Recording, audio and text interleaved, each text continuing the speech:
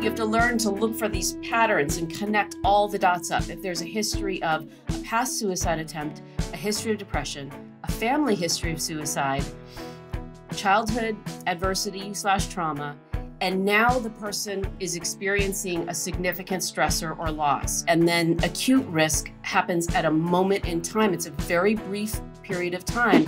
Hi, I'm Mayim Bialik, and welcome to my breakdown. This is the place where we break down the things that make us break down, so that you don't have to. It's Mayim Bialik's breakdown. She's gonna break it down for you, because you know she knows a thing or two. And now she's gonna break down. It's a breakdown. She's gonna break it down. Hang on to your hats, folks. Today we're going to break down suicide.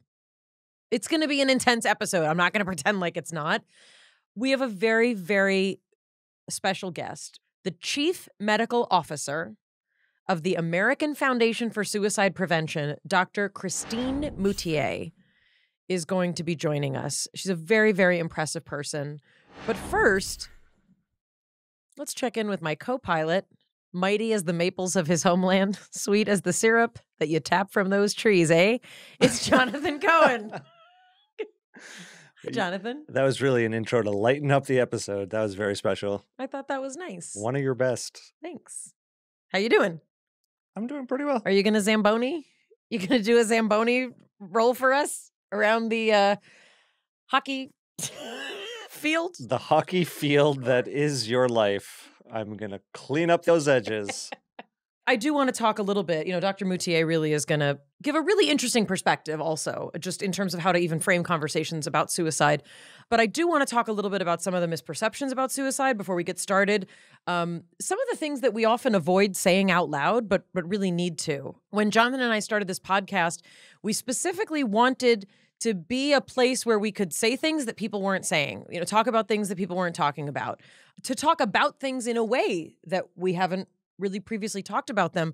This is an episode I really didn't want to do because my family has been touched by suicide twice, and I don't share the details because while I'm a public person, everyone in my family is not. What I will say is that, the issue of suicide is one that, in particular, regarding mental health challenges, carries a tremendous amount of shame and secrecy. And those secrets can be passed on through generations, and it's very painful. And it also does impact the people who those secrets are kept from, And if you've lost someone you love to suicide, or even have known someone who's attempted suicide, it is very different from other illness and from other pain. While the grief, from losing someone to suicide does decrease in intensity in general, that specific pain of really the unfathomability of it, that really does not change. Like, I can call that up. I can call it up really any time that I want to, and that's something that I've experienced is very specific to grief from losing someone to suicide. It stays frozen in time, like that person does. Being a scientist doesn't help with that kind of grief. It doesn't make it any more understandable or tangible that we try and explain it or understand it. It's not understandable. It is an unbelievable thing. I do think it's important to make a distinction between suicidal thoughts, suicidal ideation, and actual suicidal plans. And I know everybody's like, I'm so big on terminology, but there are specific questions that a doctor will ask you if you're feeling like you might be suicidal. Or there are specific questions that a loved one might encounter. And I think it's good for us just to have this vocabulary. So suicidal thoughts, simply put, they're thoughts about suicide. But that in and of itself can be very scary. Those are the thoughts that are kind of like the what if? What if I were not to be here? What would happen if, I died or I killed myself? I mean, sometimes you think those things. And I had a lot of these thoughts. I was a very morbid teenager. I'm kind of a morbid adult. I lived with depression. I was prone to deep depression, and I read a lot of heavy, dark, sad literature and philosophy.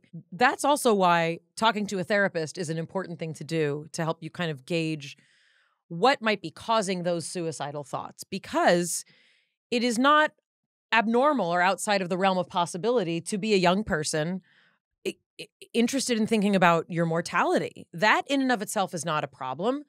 But if it is coming from a place of deep depression, if it's coming from a place of a recent loss or tragedy, or from trauma or from unprocessed trauma, then that is something that does need intervention. This is a very important distinction because questioning our existence has a huge amount of validity and Correct. potential upside to appreciate the moments we have on this earth now. Correct. There's the quote on your wall. You have a little plaque that says, "The problem is you think you have time." And imagining ourselves without that time can make us much more appreciative of the moment and wonder what our role is to have in this life. But tell us where it gets dangerous. Well, okay, so the kind of next level is suicidal ideation. Now, suicidal ideation is kind of a bit more of a fleshed out set of thoughts and feelings. And this is all degrees. There's not a questionnaire that I have that you can you take to a doctor and say, "See, Mayim Bialik says I don't have suicidal ideation." But there is a level of contemplating suicide that is not attached to a formal plan or having taken any action, or really starting to go down the path of thinking how you would harm yourself to kill yourself. So suicidal ideation is, it's the volume's been turned up on those thoughts, and they're very, they're specifically directed. They're not philosophical. This is a point, suicidal ideation is a point when I think most medical authorities would say you need to seek help immediately. We don't wait and see what happens once you're in suicidal ideation. And plenty of people do. And I know that there are going to be people who are like, "I waited, I was fine." This is a thing you don't mess around with this. So this is what hotlines are for. This is what therapists are for. This is what trusted, we say trusted adults, trusted physicians are for. And this is true even if you are an adult. Sometimes we don't feel close to our internal medicine doctor, or maybe, I always say I grew up at Kaiser where you didn't always get the same person. Maybe you feel closest to your dermatologist because you have good conversations with them. Maybe you like your OBGYN. You can talk to anyone about these kinds of feelings, and you should. This is not something you wait on. And also the notion that you might be bothering someone, or what if you don't really go through with it? You put that aside and we deal with it after you make that call. It is not of primary importance. The what if? It's not that bad.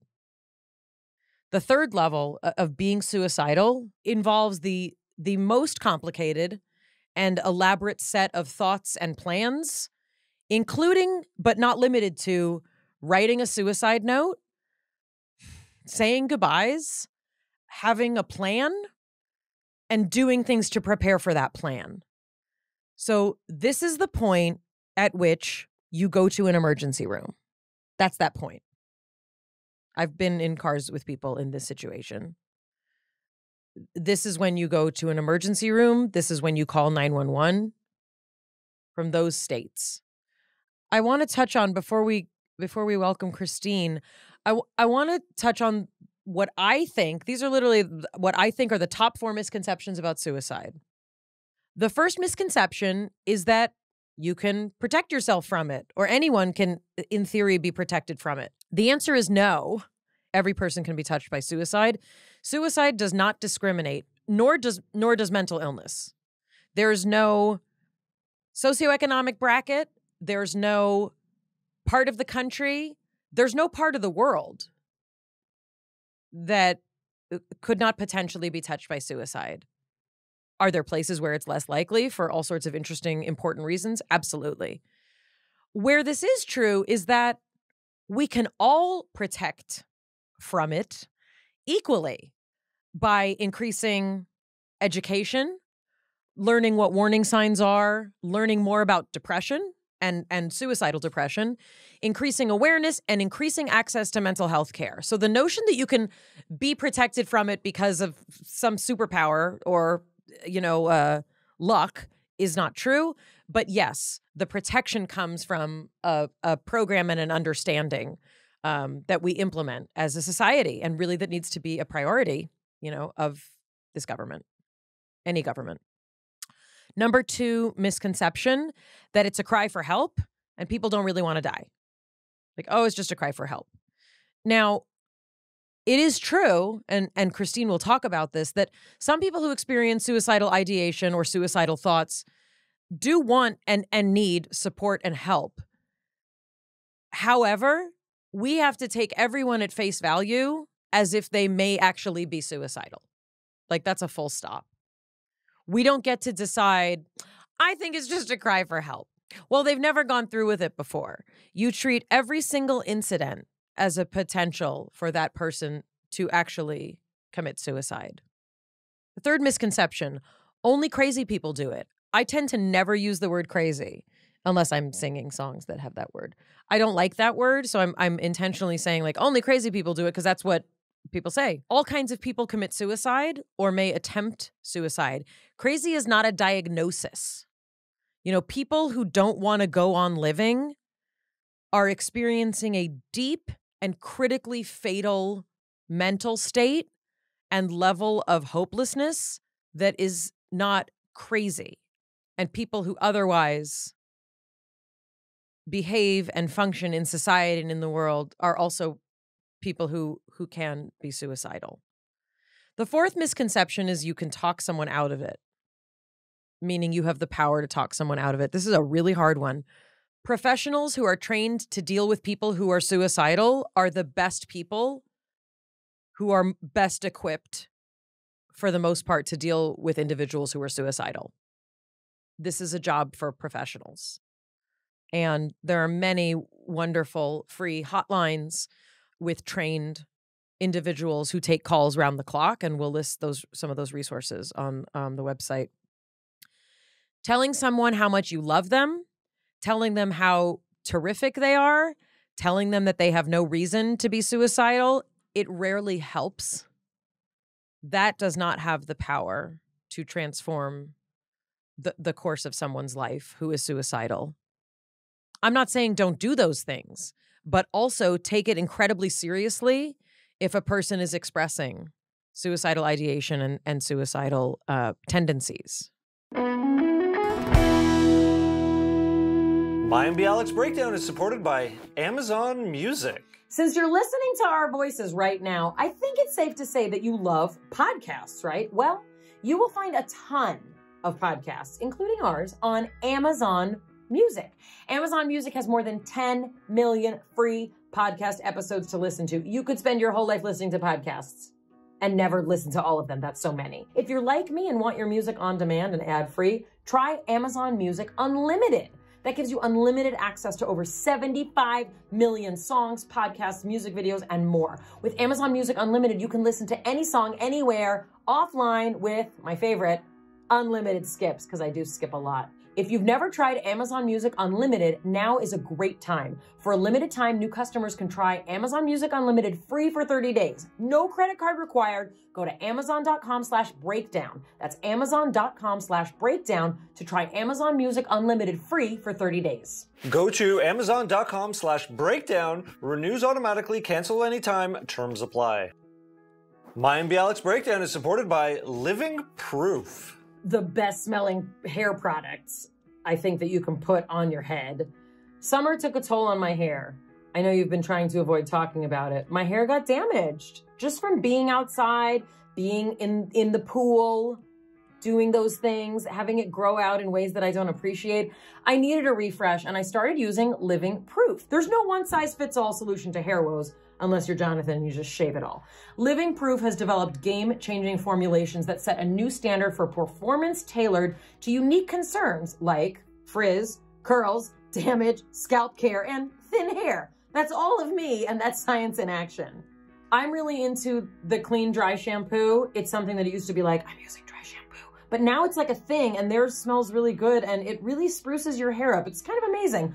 Living Proof products leave you with cleaner, healthier, more brilliant hair for longer. It's been working for me. You can put the science to work and unlock your hair's full potential with Living Proof like I did. Visit livingproof.com/Mayim and use code MAYIM to get 10% off your first purchase. That's livingproof.com/Mayim, code Mayim for 10% off your first purchase. livingproof.com/Mayim, code Mayim. I want to read the bio of Dr. Christine Moutier, who's going to be joining us. She's the Chief Medical Officer of the American Foundation for Suicide Prevention. She's super impressive. She has testified before the United States Congress, and she's provided multiple congressional briefings on suicide prevention. She's presented to the White House. She has spoken at the National Academy of Sciences, which is a very big deal. She co-anchored CNN's Emmy Award-winning Finding Hope Suicide Prevention Town Hall. She's one of those experts who's in the New York Times and the Washington Post and Time Magazine. Name a network, she's been on it. She co-founded the San Diego chapter of AFSP, my hometown, San Diego. She also co-led a successful suicide prevention program for medical faculty, residents, and students, meaning a program to prevent suicide in the physicians in training, which featured AFSP's groundbreaking interactive screening program. And as she'll talk about, this was before she worked for AFSP. She implemented their innovative screening program and then went on to be their chief medical officer. She's amazing. She earned her medical degree and trained in psychiatry at the University of California, San Diego. She's been a practicing psychiatrist, a professor of psychiatry, a dean. That always sounds so fancy when someone's like, I was a dean in the medical school. She was a dean. Also the medical director of the inpatient psych unit at the VA Medical Center in La Jolla. My middle name is Hoya because I was supposed to be born in La Jolla. True story. Treating diverse patient populations from Asian refugees to veterans to corporate and academic leaders. She's authored articles and book chapters for very important things like JAMA, that's what we call it, the Journal of the American Medical Association, American Journal of Psychiatry, Journal of Clinical Psychiatry, Psychiatric Times, which really sounds like the title of my memoir. Let's welcome Dr. Moutier. She said I can call her Christine. Welcome, Dr. Moutier. Break it down. Thank you so much for joining us. We really appreciate you taking the time to talk to us and our little mental health podcast community.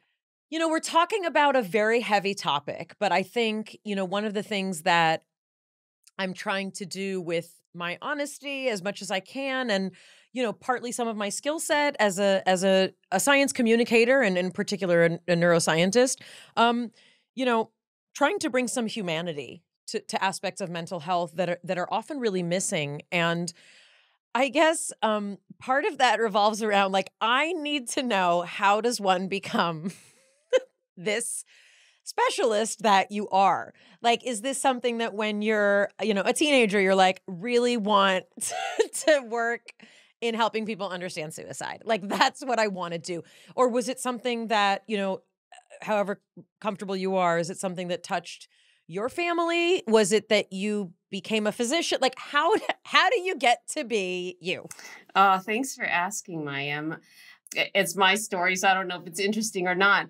But when I was 13 years old, I discovered psych. I didn't know the difference between psychiatry and psychology, but honestly, through the Bob Newhart show. What? And I was great at science and math. I was this young kid in a half Asian family where you earn your worth by studying and achieving and all that. And so, but I always gravitated towards people and people's stories and people's suffering and hope and healing and recovery and all that, even as a kid. And so that was the start of my journey to sort of just fix my goal on going to medical school. That was the first step. But it was because I thought that was the only path to a job like that, where you got to talk to people and use knowledge of the brain and the body to actually work through human experiences that touch our lives so profoundly. Honestly, you know, as an aside note, mental health is something we all have, whether we have mental health conditions or not. So to me, it's this very universal experience of just like a human experience. And then when I got to medical school, I had majored in music, was not entirely prepared for that hardcore curriculum in the first couple years. And also I was utterly unprepared for feeling inadequate, having to fear failure, all of that sort of classic stereotypical stuff that med students deal with. And I think we do all deal with that at different points in our lives in so many different ways. But for me, it was at a point in my life where I hadn't developed those coping skills around anxiety and fears and things. And that led me on a path of my own sort of mental health journey that led to me wanting to and actually trying to drop out of med school. Fortunately, had a dean who saw enough of what was happening to say, why don't you just take time off and kind of do what you need to do? I don't think she entirely understood what I was telling her. Anyway, that's all to say that by the time I came back, finished med school, went into psychiatry, was chief resident, by then I had had my own re-entry into this culture that I had viewed as incredibly toxic around mental health experiences, but then was excelling enough to become a safe person and a safe resource for others. So I learned very quickly that these are super common experiences among medical trainees. And then fast forward later, a few years into my faculty role at UCSD School of Medicine, I was a dean for student affairs and medical education, and there were faculty suicides occurring in our UCSD community. 13 in total over a period of 15 years. And so it just synced up with being in it because I was passionate and believed that if we as future physicians, our medical students and trainees could just become more in tune with their own self-care and their own mental health, we would do better for patients. We would, of course, mitigate our own risk of suicide, which was so terribly, profoundly impacting us at that time. And I got put in charge of developing kind of an approach to addressing it and figuring it out. I wanted to ask, and this is not at all to belittle what you do, but I have to ask, is it true that dentists have the highest suicide rate? This is like something I was always told, that among doctors, that they have the highest suicide rate. Is that a true thing? There is some data from like the 70s and 80s, and understand that suicide rates and surveillance in the United States is getting better, getting closer to being accurate and closer to real time, although we're still about 12 to 18 months, always looking back in hindsight. So it's so occupational data is actually harder to come by than you might think. And so it's no longer really thought that they have the highest rates, but among physicians, veterinary medicine people, the data shows that we do have higher suicide rates than the general population. But when you look across the whole population of all types of occupations, it's actually the agricultural industry and the construction industry and law enforcement that have the very highest rates, followed by kind of physicians, dentists, veterinary medicine people. It's a very helpful, I can't say it's a good statistic, but it's a very helpful statistic because part of the stigma, and we talk about this really with depression and kind of other diseases of despair, is this notion that there's like a profile, for who this happens to, right? And the reverent, my parents are first generation Americans. So I was raised with like this reverence for the medical industry, like I'm not even a real doctor because I'm, quote, only a PhD, because it's like, gosh. It's the people who go to med school who are like, they're superheroes.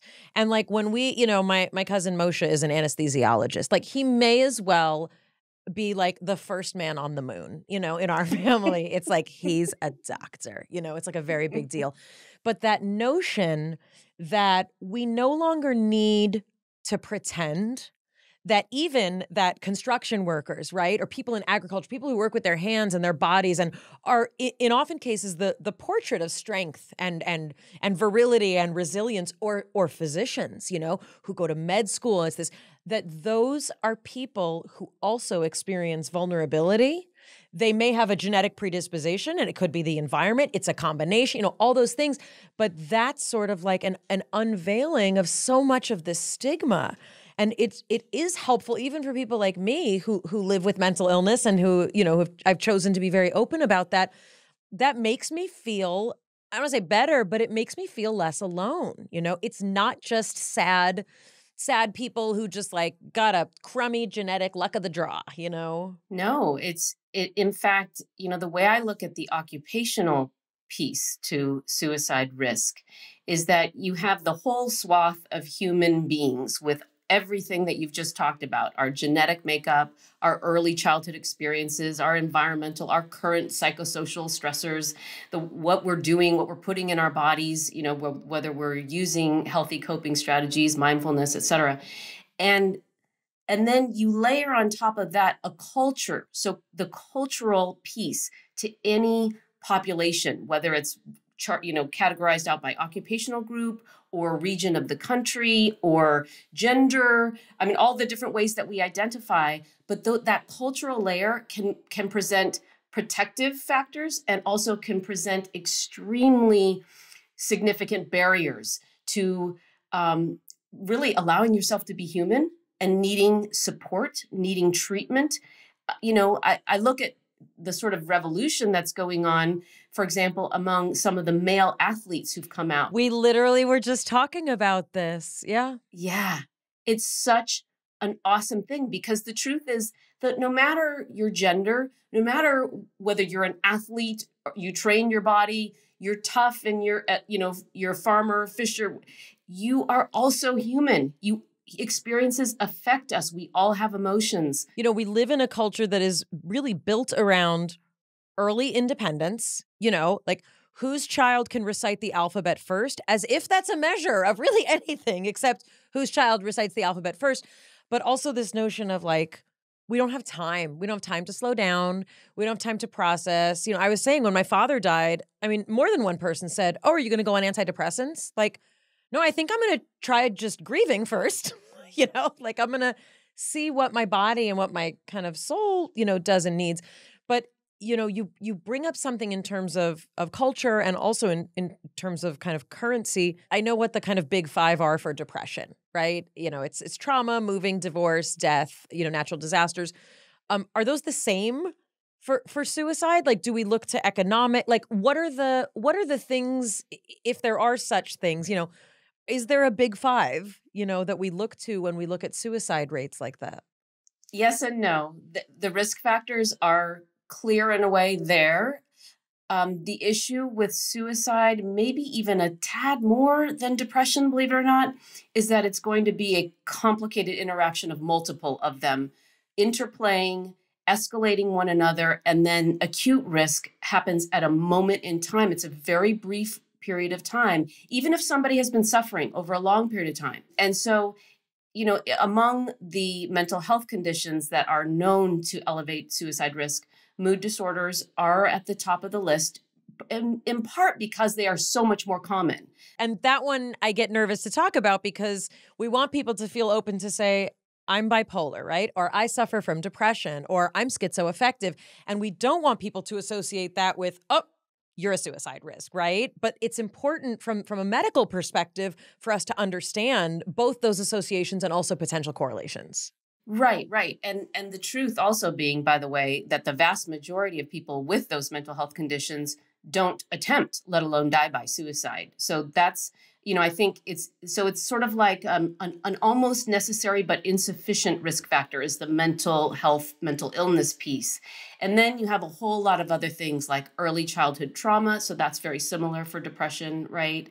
In particular, a history of sexual abuse, traumatic brain injury. A traumatic brain injury because of, say more, because of lifestyle changes, because traumatic brain injury can happen to many parts of the brain. It's not like, I just want to make sure for those at home, we're not saying there's a part of the brain that you can have damaged and then you commit suicide. No, right. Not that at all. It's, again, look at it as like a history of depression or even physical illness too. Honestly, if you look at heart disease, rheumatoid arthritis, diabetes, epilepsy, all of those also have higher rates of suicide, but not on their own. So you have to learn. It's like you have to learn to look for these patterns and connect all the dots up. If there's a history of a past suicide attempt, a history of depression, a family history of suicide, childhood adversity / trauma, and now the person is experiencing a significant stressor or loss, which by the way, isn't always the case. There isn't always a precipitator for a suicidal crisis. Many times there are people who it is so much part of their hardwiring in a way that they are working against that. And actually the treatments that have been developed, I mean, the scientific area, you would love it, Mayim, if you saw all of the studies that are just, the science is burgeoning with not only understanding these risk factors and how they interrelate, but also the development of interventions, both in the clinical setting, but also in the community setting, in the families, homes, school-based, workplace programs and interventions. So it's a time where I suspect that maybe, let's say 10 years from now, we will have a lot more tools. And so all of the stigma reduction that's happening is a beautiful thing, but is limited by the fact that it's hard to produce change when you don't have easy sort of quick, plug and play solutions and interventions, but they're coming.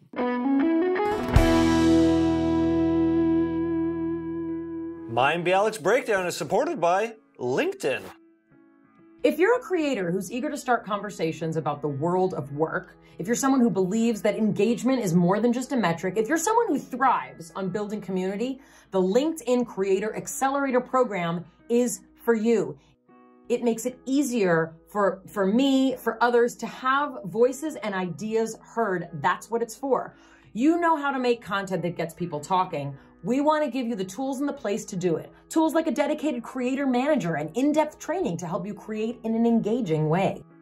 You'll get early access to creator tools, a built-in creator network, and you'll get opportunities to be featured across LinkedIn, exposing your content to more LinkedIn members. And to top it all off, you'll get a $15,000 grant to bring your vision to life. So apply, join us, and create more than content, create conversation. Visit linkedin.com/creators to apply today. Mayim Bialik's breakdown is supported by Scoremaster. Did you know that the average American has 97 points they can add to their credit score, and they have no idea how to, this blows my mind. They have no idea how to get them. Scoremaster is the new credit science that super boosts your credit score. Forget raising your credit score a few points, that's weak beans. The average Scoremaster user raises their credit score 61 points in 20 days or less. 61 points. Let's say your credit score was in the high 500s, the mid 600s when you bought that new car. If you'd gone to Scoremaster first, and if you would raise your credit score just the average 61 points that our listeners get, you could have saved $9,000 on your car loan. If you'd gone to Scoremaster before applying for a home loan, and if you had raised your score the average of 61 points that our listeners get, you could have saved almost $100,000 over the life of your loan. That's a lot of money. If you own a business, you know how essential great credit is. From getting a loan to funding projects to financing equipment, go to Scoremaster first. See how super boosting your business credit score can save you a fortune. Scoremaster puts you in control of your finances, not the banks. Enroll in minutes and see how many points Scoremaster can add to your credit score. Visit scoremaster.com/breakdown. Scoremaster.com/breakdown.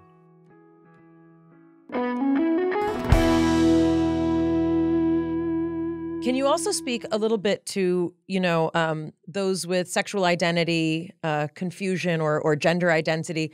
We're seeing a lot of statistics which previously had not really been gathered, from some of these communities because of lack of interest and, certain policies by historical government tendencies, to ignore these communities.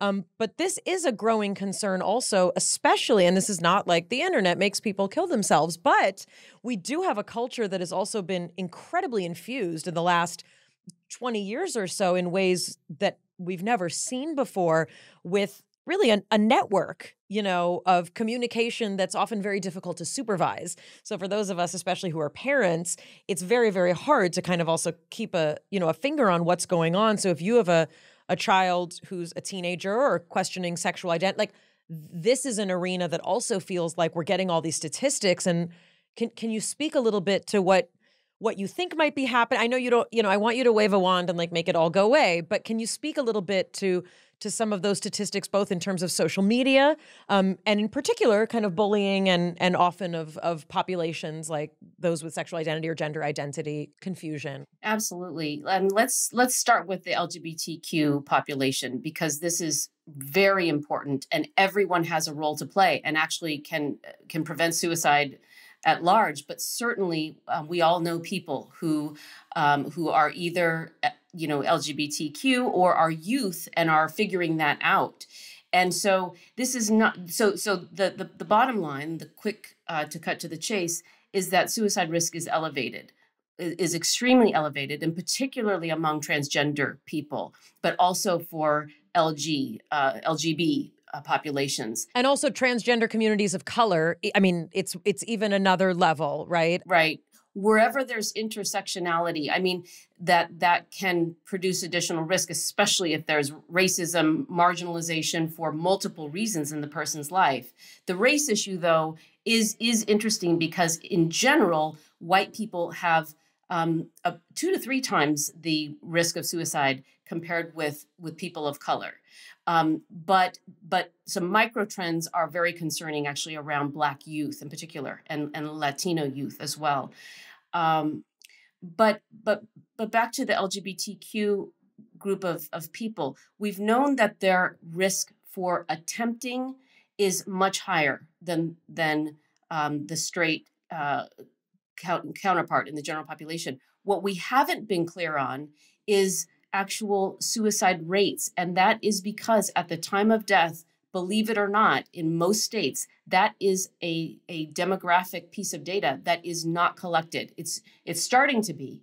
But this has been an effort that as an important project and advocacy area at AFSP, but one of many we've been fighting for, because that is wrong to not have data at all around that, and it's discrimination, it's stigma. That's the only reason it hasn't found its way into the death investigation system in our nation.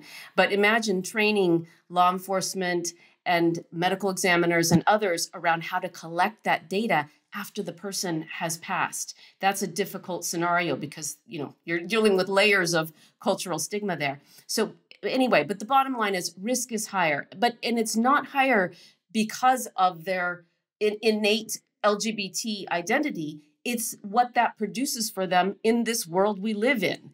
And so there is some incredible research that a woman named Dr. Caitlin Ryan, who runs the Family Acceptance Project, has produced that shows that particular behaviors in the home for LGBT youth can protect them in terms of those negative outcomes that are so common among that population, or can elevate their risk. And they are the physical things that are said and done in the home. So it's a special area of suicide prevention, because even if you're a parent who has a religious or value system that is at odds with LGBTQ status, you can still choose to behave in certain ways in your home because of your love for your child. And once you understand the data, they are not totally inconsistent. You can still love somebody and accept them and support them. And so anyway, that is worth looking into for any of your community. I would send them to the Family Acceptance Project. And those behaviors are spelled out in terms of the protective ones as well as the detrimental ones. Thank you for that resource. We'll put it on the website for sure. And in terms of the internet, I hate to sound like a hysterical parent, but I've definitely seen, I've kind of been torn about, there's been a lot of, movies or shows on Netflix that are, kind of aimed at teens. I have a 15-year-old and a 12-year-old, both boys. And I've been nervous, sometimes to have them watch these things because I don't fully understand, the language around understanding the role specifically of the internet, in how it impacts teenagers in terms of bullying and suicide. So what's your I don't mean to make you answer all the tough questions, but what's your sort of stance or perspective on that? Because I don't know every single thing my kid is doing. And kids get bullied all the time. Kids get teased all the time. And sometimes it's bullying. And, to me, those are, slightly different distinctions. But I guess I don't want to be that parent who's like, well, no one uses TikTok and then nothing's wrong. But I do worry, about the impact also of the kind of talk that happens and the kind of being excluded from a party was excruciating for me, when I was a kid. If that was broadcast, on a phone in my hand, I literally said, I don't know if I would have made it through school without saying to my parents, if you'd like me to make it through, I cannot interact with those people. I need to be home. That phone, that seems like, and I don't mean to blame the internet, but it's all this kind of culture of the world gets so small and so big at the same time. Yeah, I mean, there's so much there, and there is a whole research arena around the interaction and associated relationship between screen time and social media utilization. And of course, that is an extremely diverse issue right there. People use it in different ways. Their experience of it is different. And also, by the way, influenced to some degree by their baseline traits. So if you already have some struggles with insecurity, anxiety, being exquisitely sensitive to rejection or missing out, that not only sets you up to experience those many slights as, kind of more than perhaps for a kid without those vulnerabilities, but it also might influence what they're putting out there in response. And so it is like real life for those of us with depression or anxiety that, there's that, it affects interpersonal relationships. So I think that's there. But like you said, it is so hypertrophied because you can't get away from it once the kid is feeling bullied, left out, or targeted. They just want to stare at the sadness playing out that they weren't invited to, and it's so painful. I think for you and for your viewers and your community, if you have children, but honestly, this applies to other people in our lives too. I get more depressed when I go on Instagram than he does. You're not allowed to go on Instagram. Right. I shouldn't go there. I think there should be thoughtful boundaries around social media, just like there are in about every other aspect of our life. And it's not about setting rules and being a disciplinarian. It's actually, in a way, quite the opposite. It's about opening up as much as you can. I know this is not a perfect science, but open dialogue in the home where you have to say the things that are obvious to you and your partner for the kids' sake, because they will assume that they're in trouble if you don't say that, no matter what happens to you, no matter what challenges you face, we are in this together. We have your back. There is nothing that you'll face that we can't get through together. And not just a one-time conversation, but again, that culture. I'm laughing because my dad in particular, my dad was very, very old school. And there was this kind of notion of if anything ever happens to you, make sure you let me know. If you ever happen to drink, which I didn't drink till I was 21. If you ever happen to drink, make sure. But I was terrified of telling my parents anything because dropping something and having it break was oh my gosh, everything was so heightened that the thought of actually introducing really heavy emotional stuff, they seemed to have too much to handle on their own, that's just what it was. But it is very, very difficult. And especially surrounding suicide, it's very difficult to know when a child is ready to know that has happened in your family. It's very, very scary, and they hear so many there's so much you can't control. But I love that idea of just trying to constantly keep a notion of there's nothing we don't get to talk about, and I say that to my kids, it seems like a long time ago that I was your age, but it really wasn't. I remember, and I hope that's more true for this next generation of kids than it was for me and my parents, because they seemed like they were from another planet. Really, they really did. Well, I'm sure we do too, right? To our kids. We wish and we try, and we are, but to our kids, right. But that's not to me, that's a given. That's great. That's fine. It's that they have internalized the things that they think we think of them.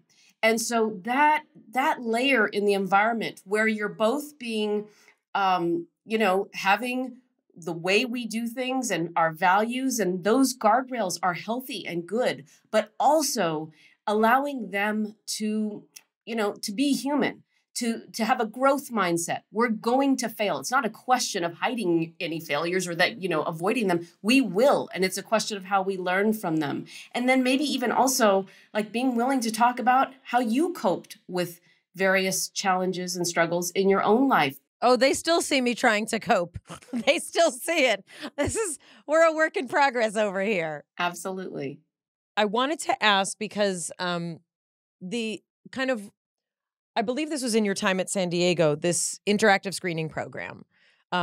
You designed it, correct? Well, actually, I implemented it as part of that effort for the physician suicide prevention. AFSP had developed it, and now I'm at AFSP. So this kind of came full circle. So tell us what tell us what that interactive screening program is, and I guess what it was used for, and are there other applications of it?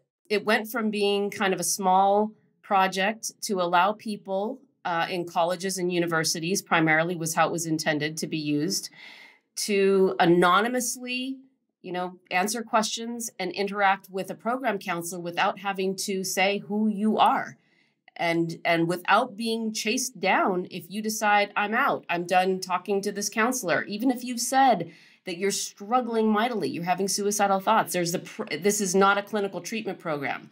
So it is very unique because that is what a lot of people worry about, is that if I start to engage with somebody, what is that going to mean for my fill in the blank, my career, my reputation, my medical license, whatever. And when you're suffering, you think that the microscope is on you in a way that when you're in your normal frame of mind, you tend to realize, oh, we're all kind of busy going about our business. Like, it'd be nice if people were paying that close of attention to me all the time, but it's just not the way it is. But when you're in distress, you really think there's scrutiny on you, and that you're going to bring upon really serious negative ramifications for yourself if you show any sign of weakness, let alone start talking about it with a counselor or getting treatment.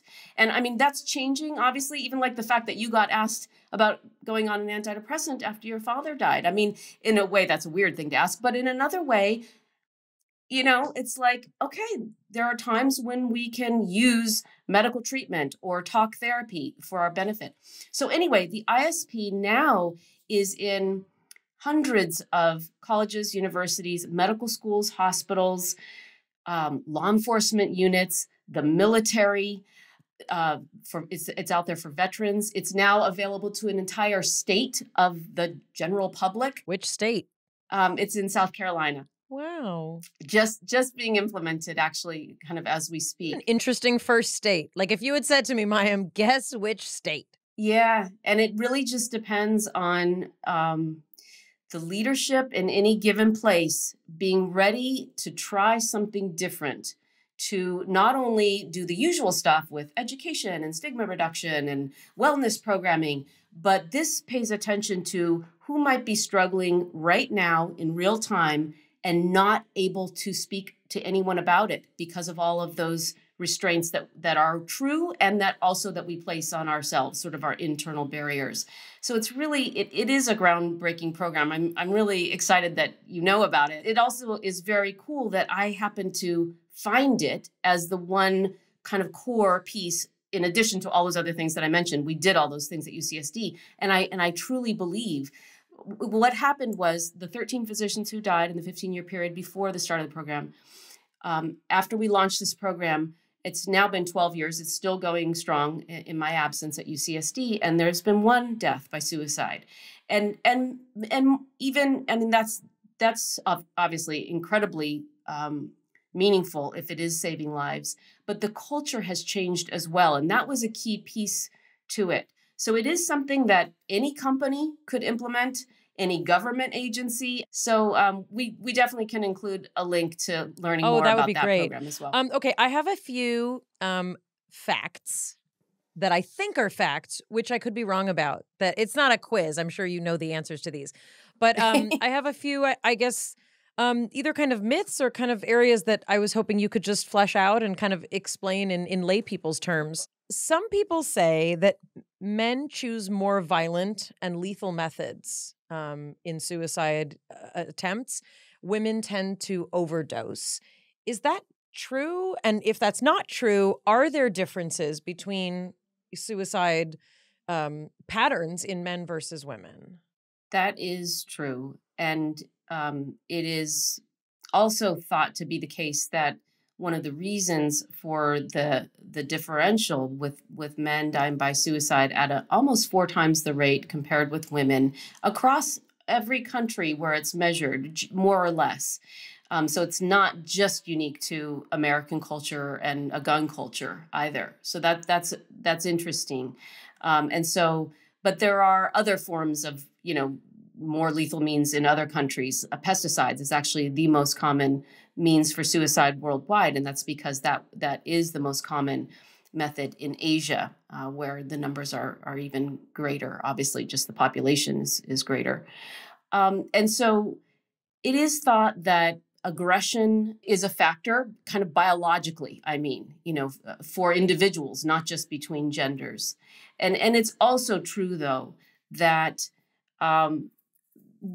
again, back to that cultural layer where beliefs and attitude and sense of identity matter. I mean, think about the way we as women tend to be in the world. We tend to talk, share, lean on each other. That has been probably a natural biological, but also socialized in the way to be rewarded. And so again, I think it's a point of prevention strategy around the fact that if the view of male identity becomes more multidimensional, where emotions and disclosure and vulnerability is sort of in a way celebrated, and in a relationship it is. We get upset if our man is too closed off and then is just sort of blowing up or using alcohol or other means to cope with stress. So anyway, I don't think it's a false thing to actually say that actually could change. But yes, you're right about that in terms of the method and the rates of suicide. Yeah, but also I love that notion that, a lot of the changes that we do see in how we view gender in general, are often criticized or politicized by people saying like, oh, that's the left. And the fact is it's an apolitical issue, that the more we allow both men and women to be communicative, to be expressive, to be vulnerable, and know that does not take away from your ability to also be perceived as attractive and virile and assertive and masculine, that the more that shifts, the better we all do. Relationships get better, individuals feel better. Issue number 2 that I had a question about. So self-harm is something that we see in many situations that are not necessarily related to suicide. Unfortunately, it can be a marker of, it can be a marker of obsessive compulsive disorder. You can have self-mutilation that is, in many cases neurologically driven. It is often a response to sexual abuse or trauma. And yes, it can be a precursor to more significant challenges, depression. Is there a link that kind of we should know about? I don't know. And I thought that you might. Well, you're talking to a suicide person. So I'm going to look at it through the lens of what we know about self-harm and its relationship to suicide risk. The truth is that the rates of self-harm among adolescent girls, but also boys, has been escalating. And the way that we clinicians define and look at non-suicidal self-injury is exactly that in that moment, there is no intent to die. They're not doing that behavior for the purpose of ending their life. They're doing it for quite a different reason. And those reasons are varied, but oftentimes it is about coping and diverting pain to a different experience. Or making it tangible. A lot of young people will describe needing it to have a physical representation for a psychic, or emotional pain. Yeah. And then I think what can happen is that endorphin cycle does play in. And so there is a dopamine response and a tendency for probably not among everybody, but among some, for it to become more of a recurrent pattern. And I think it's terrifying to parents because I think it's often hard to tease apart what's happening in the moment and is this a medical emergency? But if you called 911 every time that's happening in the home, that would not make any sense at all. But it obviously does indicate distress and something that should be addressed professionally, 100%. So there's this odd thing that even though the intent is clearly not suicidal, over time, in the long run, it becomes yet another risk factor among those many, many risk factors for suicide that does put that young person potentially at risk later. And I think that's complicated around the self-injury method itself, but also around where that journey takes them in terms of their coping and their life and wellness overall. Got it. And the last of these kind of quiz questions for Christine. Jonathan talks a lot about something which I sometimes roll my eyes at because it feels very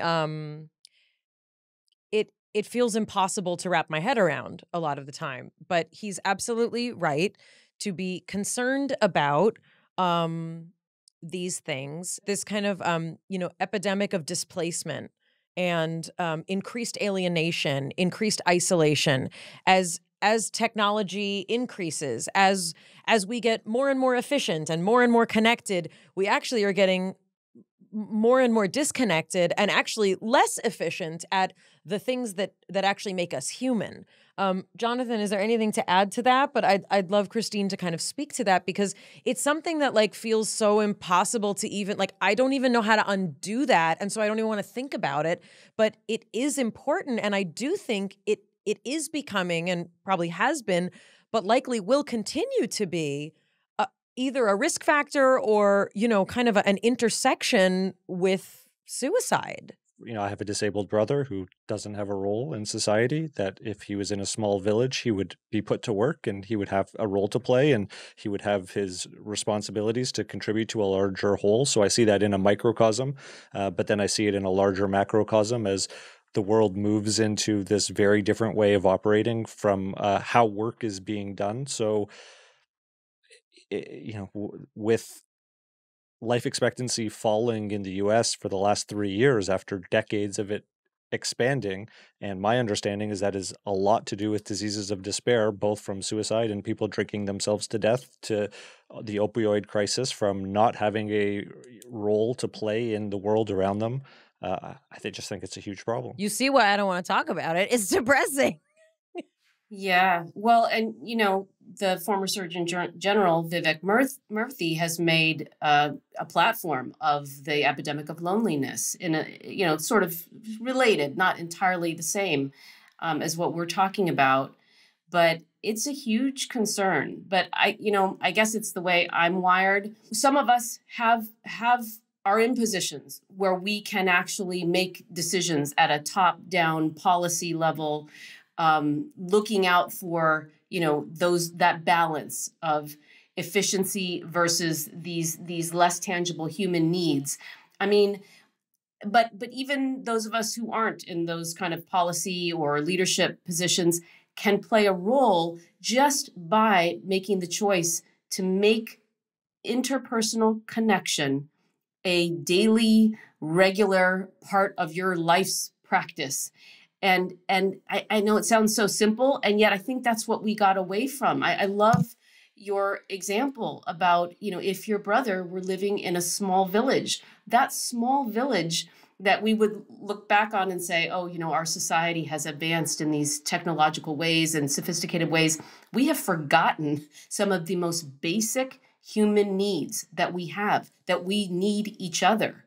And so, I'm not really touching the economic part of that because that is so much more about policy, but we all can actually cultivate a life for ourselves and those around us where that is part and parcel, where we understand that's part of our thriving, and that if we don't pay attention to it, we will actually fall into that trap of becoming, just hyper screen attached, or even letting unhealthy kind of relationship patterns seep into our relationships, because that's also part of human nature. If we're not really proactive about that, conflict will come up and can kind of rule the day. So I do see it as something that we can all actually sort of actively kind of keep in mind, if not work against.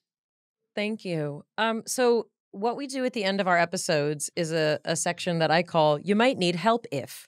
And I usually list, the things depending on, if we're talking about depression or anxiety or OCD, things that people, kind of, I want them to hear, kind of as we go. So I was actually wondering if you will help us and kind of help us do our "You Might Need Help If" section. It can be, 3 to 5 things that you think that if you could say in, a concise manner. And also something Jonathan brought up, maybe we could do a "someone else might need help if," because a lot of people, one of the most painful aspects, of being touched by suicide is the wondering, was there something I should have done, could have done? So we'd love for you to address those 2 things, and I'll kind of direct you through it. But before we do that, let's ask a fun question. Are you all suicide all the time? Like, what's your life like? Do you do things for fun? What's it like to kind of have this be what you do for a living, and also have to compartmentalize that and, be part of the regular world? Like, what do you do for fun? I'm very curious. Well, I've got 2 young adult kids and a husband and a great group of friends. And so it's not compartmentalized for me, believe it or not. The experience, that I mentioned of like how I came to do what I do full time, probably for the rest of my life, is through and through a passion. And it is about saving lives, but it's also much more than that. It's about being free to be authentically you, and whatever it is you're experiencing, that you get to lose whatever other people's expectations or whatever you thought, so that you can simply make choices that allow you to be yourself, your fullest self. And that has incredible ramifications in so many different ways. And I think I've been lucky to have a husband who's a partner in this. Not, he majored in psych, but he went into business. But like these are actually conversations we have about our, how our kids are doing, how we're doing. We've gotten couples therapy before when we've hit bumps in the road. And I don't know, I think my friends would tell you that I love just being with people. I think I did go into all of this because people ultimately to me are the most, on my, Twitter account, I say lover of people, lover of humans. Like, we all matter. And I think it's partly that I discovered that for myself. I already felt that way about other people, but once you actually liberate yourself in that way, it's good. I was going to ask a little bit more to expand on the future of intervention. I spend a lot of time thinking about the applications of new technology. I know quite a bit about the UCLA Grand Depression Challenge, which I'm sure you're familiar with.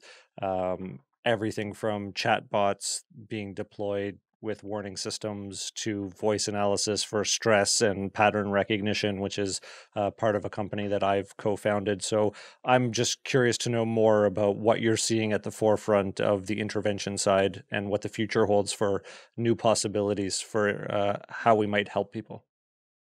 Yeah. Oh, thanks for what you do and for touching on this, because this is, to me, this is what has to be scaled to really, along with the other things that we talked about, culture change, get rid of stigma, all that stuff. But we also need systems in place, activities that help our brains with new patterns, because we're all prone to our brains lying to us and those cognitive distortions that certainly come with depression and anxiety, but they also just come with being human and being insecure at times. And our brains really play tricks on us.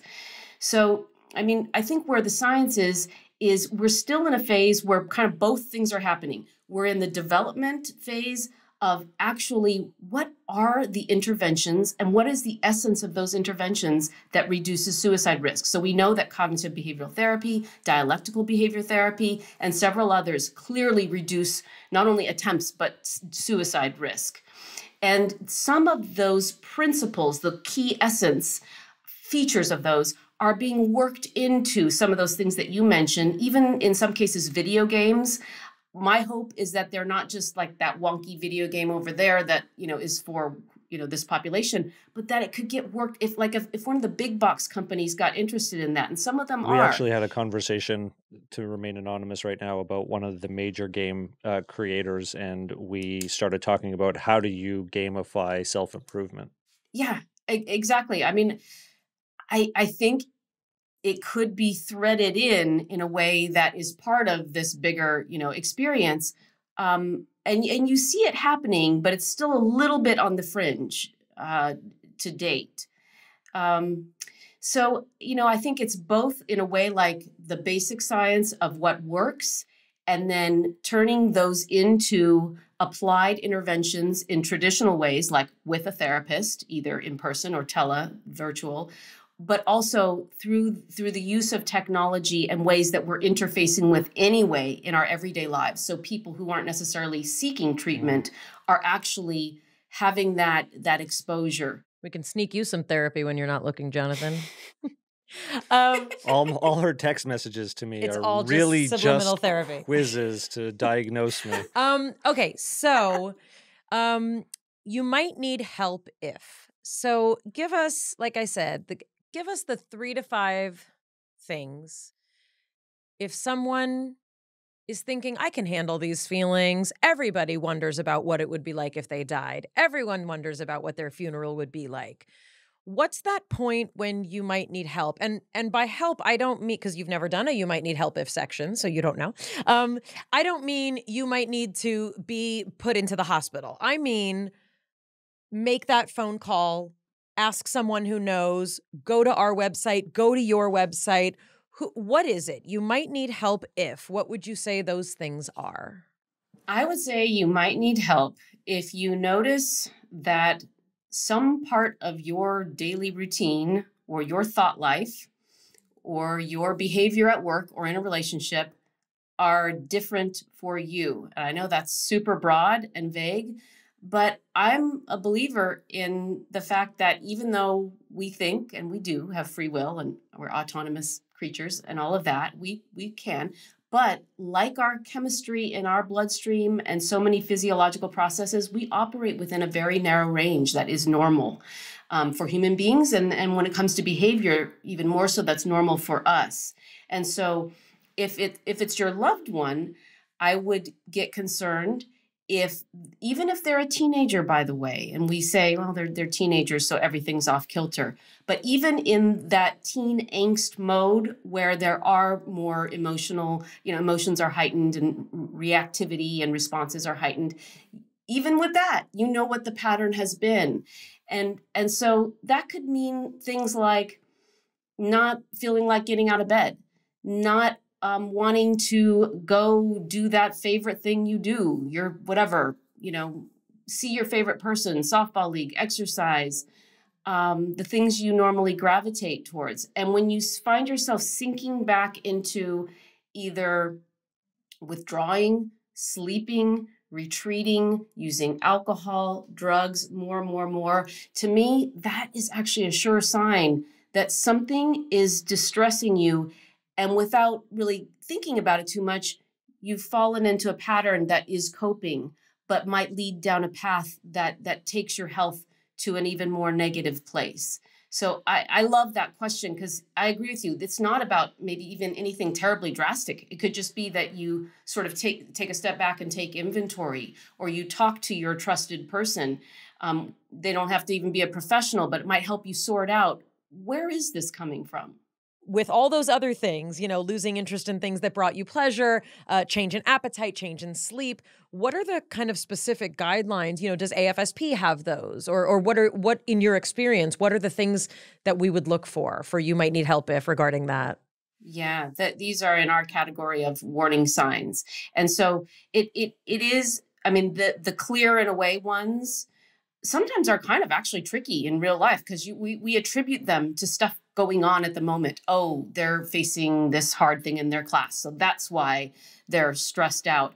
That has become such a common sort of reason for us to excuse ourselves from actually reaching out and just having an open dialogue, a caring conversation.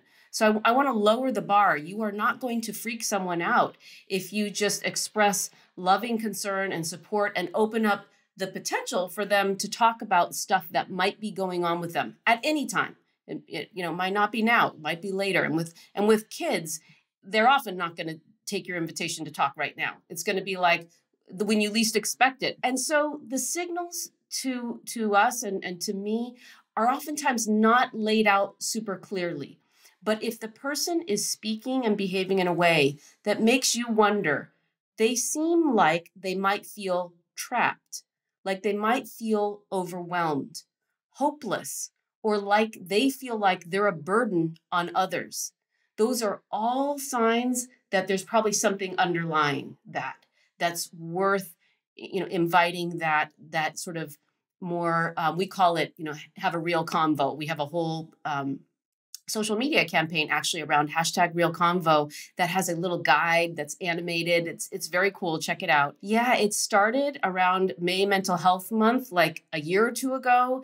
And then it just kept going because it had legs. Like, there's always a moment for #RealConvo. Christine, give us some websites to tell the audience to check out. Okay, absolutely. NAMI is awesome. And we at the American Foundation for Suicide Prevention have worked really hard on our website too. So check us out, afsp.org. You can find all the stuff we've talked about there. We've also talked about the Family Acceptance Project, and that is a really cool resource, especially if you have LGBT youth in particular in your life. I'll send you to a website that is great for people who have suicidal thoughts and want to start learning some techniques to manage them and to deal with their distress. It's nowmattersnow.org. So that's one of those intervention specialists where they're trying to actually put it on their website, and actually there's some research that goes on with their website too. So those are the ones that come to mind. I really want to thank you for your time. And, I have to say, like, you're the person that I want to believe, is going to have a part in changing this world because you chose to become a doctor and to give your life for the lives of others. It is unbelievable. Like, when I think of the person who I would want caring for anyone in my life, like, you're that person. And it's really, really unbelievable that you give so much of your life. And I'm sure that your husband and your children have had to make, a certain amount of sacrifice to share you with all of the people whose lives you touch. So I'm just so grateful to you for speaking to us. Thank you so much. I am a huge fan, and we will do anything, but this is something that needs to continue on in our culture. All of us have a role to play. I think this session and your interest in using your platform in the way that you are is a huge thing. And that's what we all can do. That was a lot. She's a very, very, very interesting woman. Besides all the information she gave us and all of the beautiful work she does for AFSP, I just can't believe that there are people, who dedicate their lives like that's her life. I appreciated her dispelling a lot of myths and clarifying a lot of things. Well, we don't have to do a "you need help if" because she helped did us. it. It was very helpful. Yeah, she did it. And we will revisit this topic, I think, in other episodes for sure. But she